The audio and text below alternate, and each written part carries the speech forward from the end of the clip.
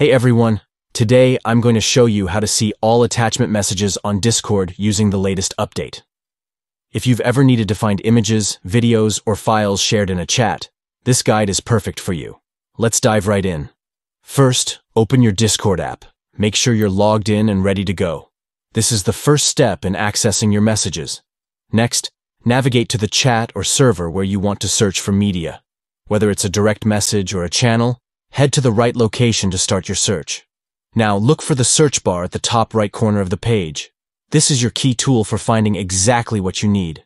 Click on it to prepare for your search. In the search bar, type the type of media you're looking for, preceded by the word has. For instance, if you want to find images, type has. If you're looking for videos, just replace image with video. This helps you filter the results effectively.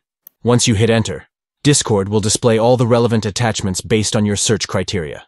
Browse through the results to find the media you need. It's a straightforward way to locate shared files without scrolling endlessly through messages. And that's all there is to it. You've successfully found all your attachment messages on Discord.